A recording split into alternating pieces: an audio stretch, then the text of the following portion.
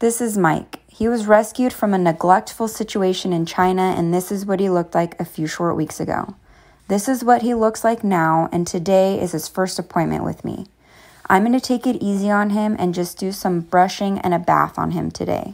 He's been through a lot the past few weeks and gone through a lot of changes. He's extremely underweight, and the last thing I want to do is stress him out trying to do too much on him for his first appointment. I want to give him a chance to get to know me, and I want to get to know him and see what he's comfortable with.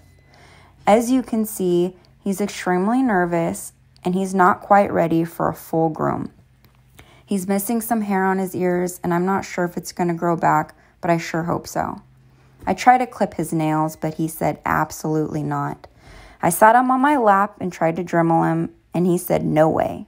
So I got him clean, I got him brushed. Stay tuned for his update.